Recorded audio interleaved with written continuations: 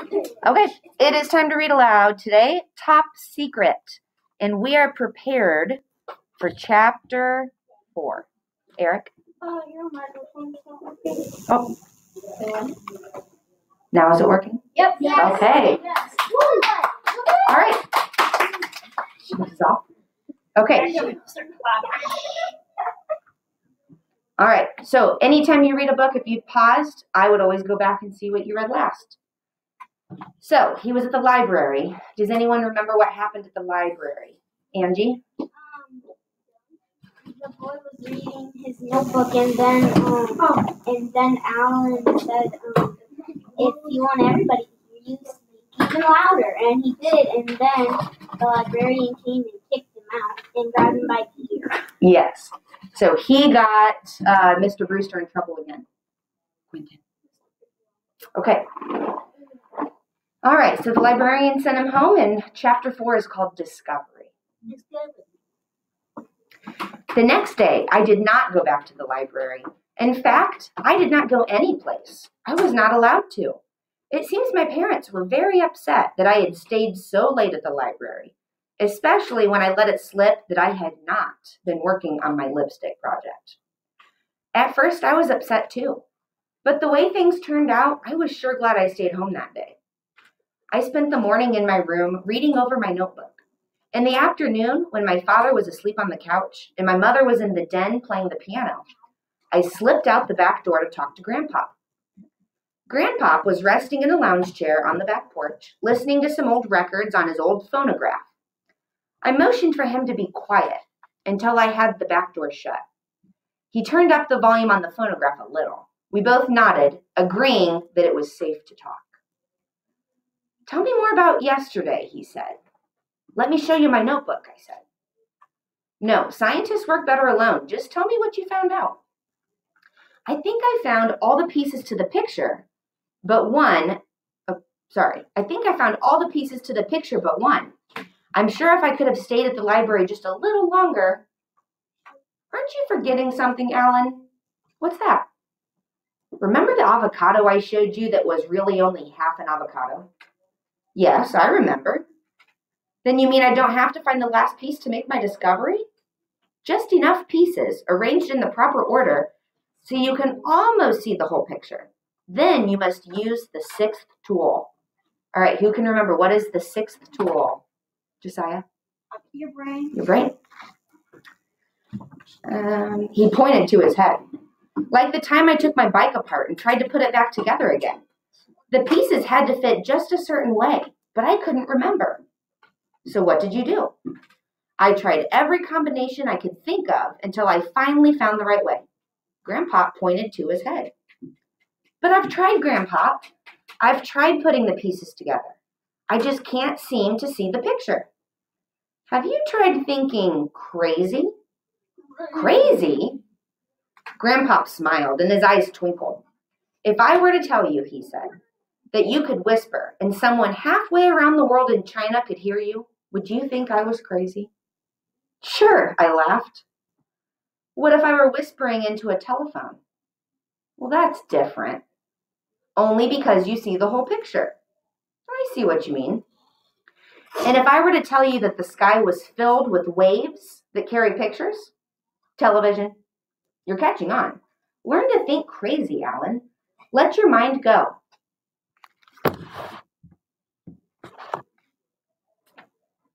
Let your mind go. Don't be afraid to think of silly things, stupid things, things so ridiculous that you burst out laughing at the mere thought of them.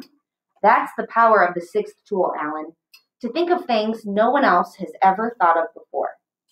I understand. With that, Grandpa put on another record, leaned back in his lounge chair, and closed his eyes. I opened my notebook to a clean page and wrote the words, Think Crazy. Directly below it, I made the following two lists. Plant photosynthesis. Number 1, water. Number 2, carbon dioxide. Number 3, chlorophyll. And then to the side of that, he wrote human photosynthesis. Water, carbon dioxide, and hemoglobin.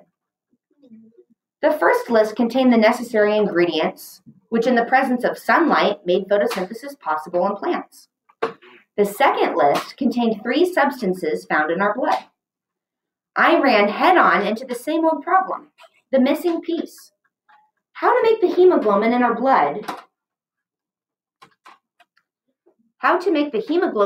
blood do what chlorophyll does in plants. But Grandpop said that I didn't need to find all the pieces. All I had to do was think crazy. Okay, Alan Brewster, you may begin now. Go ahead, no one's looking. Think. I couldn't think. Try. I closed my eyes real tight. Nothing. All I could think about was the music from Grandpop's phonograph recording. The music, that record. What was it? Something Grandpop had told me, a story, about a workman at a company that gold-plated records.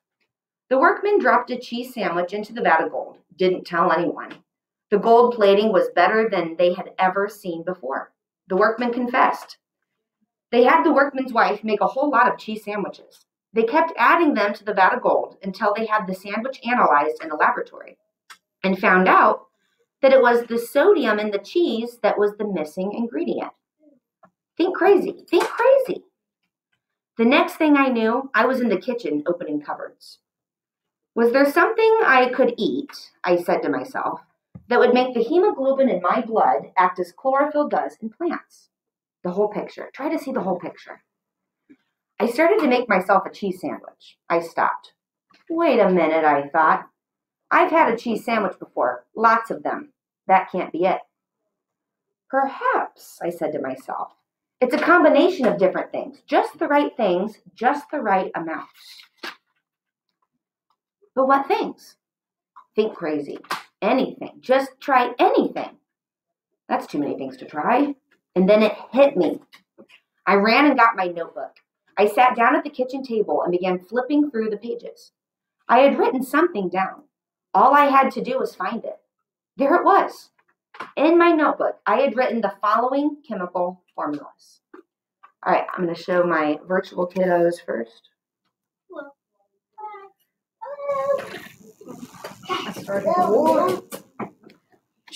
All right, now I will pause you guys. I'll be right back.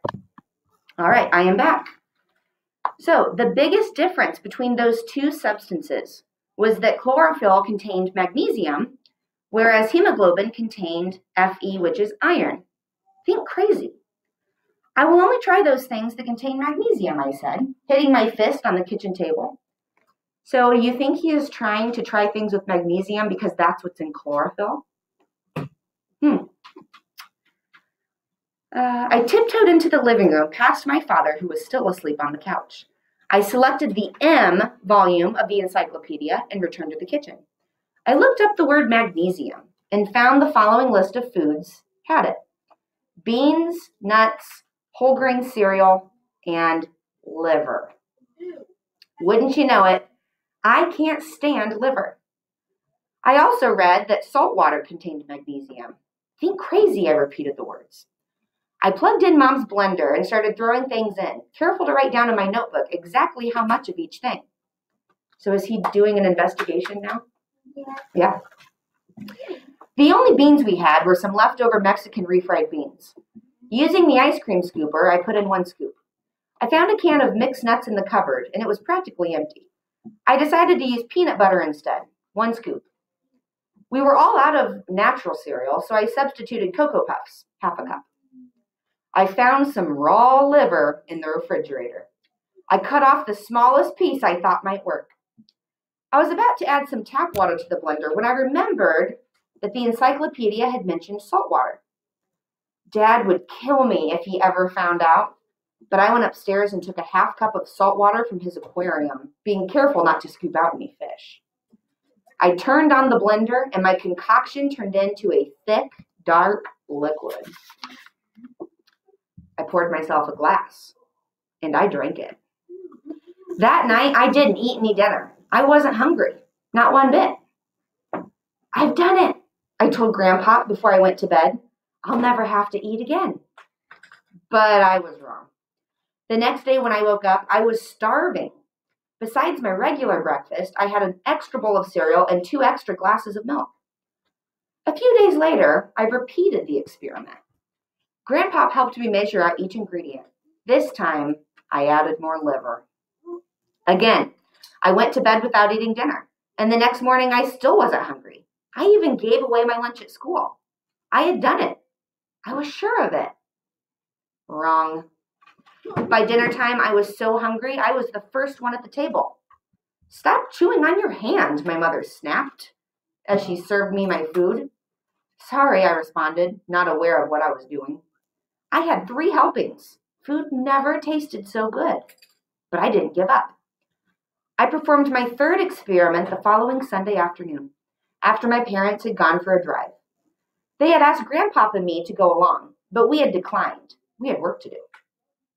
It seems the more liver I add, I told Grandpop, the longer I can go without eating. You know, said Grandpop, his eyes widening. I think you've got something there. So why is it that when he adds liver, more liver is making him eat less? Cadence? Because he doesn't like it. Okay. Hudson, what do you think? Yeah, and he's not eating it because he doesn't feel well. Okay. Noah? Okay. So people at home, we're going to take a field trip up to the blackboard or the whiteboard. All right. So those are those 2 chemical formulas. The only difference, hemoglobin is in animals and we have iron. And chlorophyll in plants, it has magnesium. So Alan is trying to eat everything that contains lots of magnesium so that he can be more like a plant. And liver is full of magnesium. All right, lost my spot. Mom had just gone to the store that morning, so there was plenty of liver in the refrigerator. I took out a huge slimy piece and laid it on the countertop. I was about to cut some off when I stopped. In the name of science, I shrugged, and I threw the whole piece into the blender. I added the other ingredients. I ran the blender for an extra couple of minutes, just to make sure all the liver got dissolved.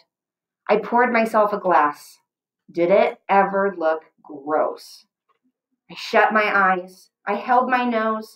I took a big gulp. It tasted just like liquid liver. I tried to take another sip, but I just couldn't. That night, I didn't eat dinner. My stomach felt funny. I also felt real lightheaded. When I opened my eyes, the room would start to spin around. My mom was worried about me. She sat on the edge of my bed and rubbed my back until I fell asleep. I woke up in the middle of the night. Was I thirsty? I mean, I felt like I could drink the whole Atlantic Ocean, that is, if it weren't salt water. I made my way down the hallway, past Grandpop's room to the bathroom. I turned on the light, opened the medicine cabinet, and took out my drinking glass. I filled it with water and drank. Water never tasted so good. I refilled my glass and drank again and again and again. When I was on my 6th glass, I noticed myself in the mirror. I froze. I couldn't believe what I was looking at. I've done it, I said to myself, very faintly at first. Then I said it louder. I've done it! I've done it! I began to jump around, shouting at the top of my lungs. My mother was the first to arrive, appearing in the doorway to the bathroom. She took one look at me, then put her hands over her mouth. Dad arrived next. What have you done to yourself? He solved the mystery, said Grandpop, as he wedged himself in between them. That's what he's done. Grandpop was smiling from ear to ear. I looked at myself in the mirror again. I looked perfectly normal, really, except for one small change. My skin had turned bright green, the color of a leaf on a tree. And that's it for today. We will see you soon. Bye. Bye. Bye.